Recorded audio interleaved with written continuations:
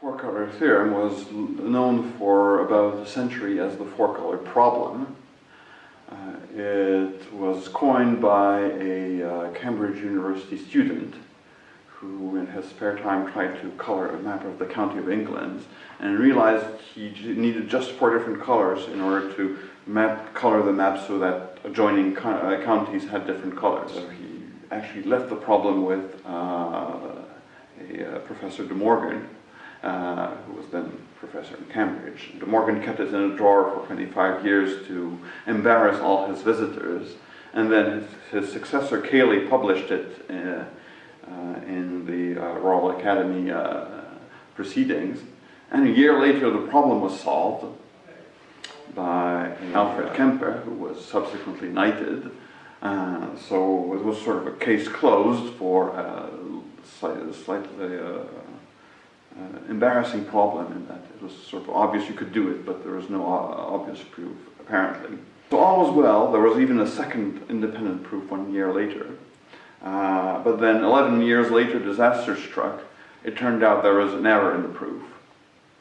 So the proof relied on doing a little calculation about how you can color a map around a region that's a pentagon, so it has 5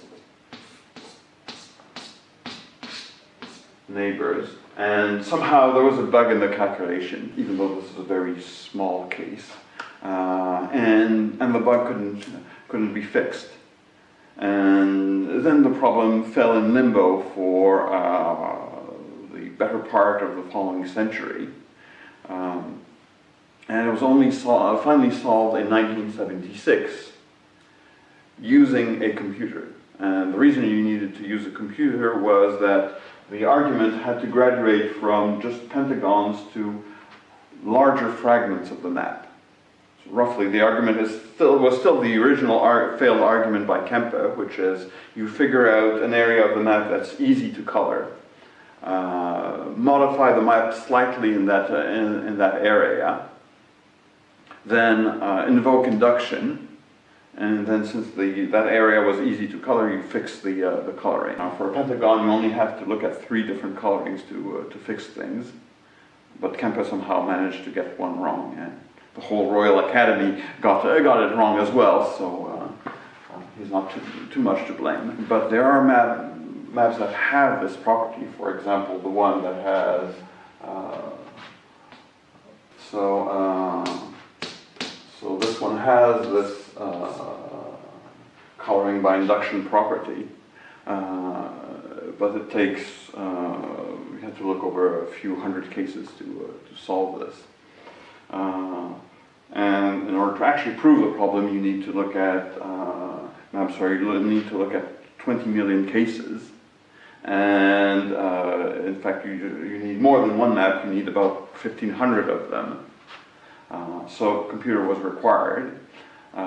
That made a big splash because this was the first time that there was a well-known mathematical problem with a very simple statement that's understandable even by a 5-year-old that required a computer for the solution. And there was some debate as to whether this is a real proof or not. Now, 20 years later, in '95, there was a crack team of combinatorists that revisited the problem, wrote better code for proving the theorem, simplified the proof in many ways. For example, they only needed about 600 of these special configurations to carry out the proof. But the proof still had the shape of we do a relatively standard graph theoretic argument to reduce the problem to these cases, and then we run bespoke computer code that will check the cases for us. In fact, there are 2 checks that are involved. One has to check that the 600 maps that were set aside actually suffice to cover all possible planar maps, and independently that each of the configurations allows coloring by induction. The case was sort of closed after this revision because the code was much nicer, but for a computer scientist like me, the case wasn't quite closed because, from my perspective, it's perfectly admissible to give a computer program as evidence, even as proof, as long as one proves that the computer program actually does what it's claimed to do. And it's known that humans are very poor at checking what computer programs do. And I was familiar with the techniques used to prove that computer programs do what's expected of them. And I figured I'd turn them on to try to finish a complete proof. Then I realized that, of course, the description of what the computer code is supposed to do itself is fairly complicated. It's some technical condition about how you can move from one coloring to another. And so I just, by doing the work for the computer program, I just moved the problem from the program to its technical specification. So it still wasn't quite a proof of the four-color theorem.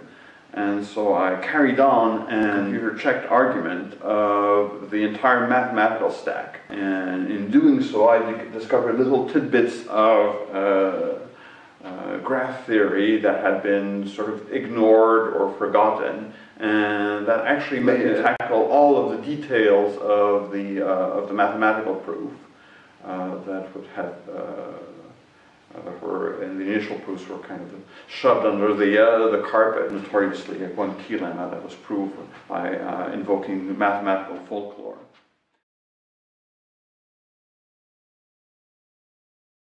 So we can now consider that the proof of the theorem is completely proved because there is a physical object that describes the entire argument, every detail of it, and such level of detail that the consistency of the description can be checked mechanically. So that description includes both code that you execute, an argument that the code is correct, and then an argument that the basis of that argument is also correct, is sufficient for proving the theorem.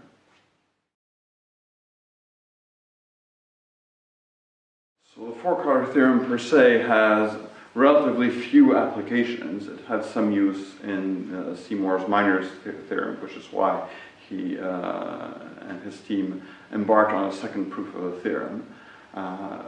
But the fact that one could do a full computer proof of the entire argument has probably more implication, and in some sense the theorem is more important not for its mathematical contents, but in the fact that it opened mathematics to new avenues of proof.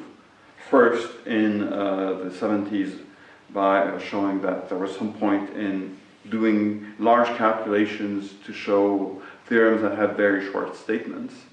And then with my work, with the evidence that there was some point in carrying out a fully formal argument when one wasn't quite sure whether there wasn't one fishy little detail that could derail the correctness of the entire thing. And following that piece of work, I embarked on a slightly more central piece of mathematics, the Fyfe-Thomson odd-order theorem, which is one of the cornerstones of the classification of finite simple groups. And this is a proof that also had a bit of a checkered history in that it was very long and technical and took a while to be accepted by all mathematicians.